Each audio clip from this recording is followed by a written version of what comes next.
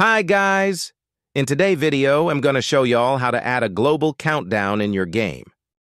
So first, go get the model link in the description to your Roblox game and place it in wherever you want in your game. And you can also change color.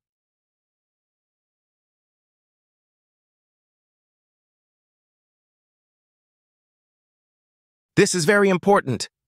For the countdown to work, you have to change the date to the time you want to the countdown hit 0. For example, so we change the year to 2025 and the month that I want and day and hour. And guys, the date have to be in future for the countdown to work. And now let's test it. As you guys see, it works.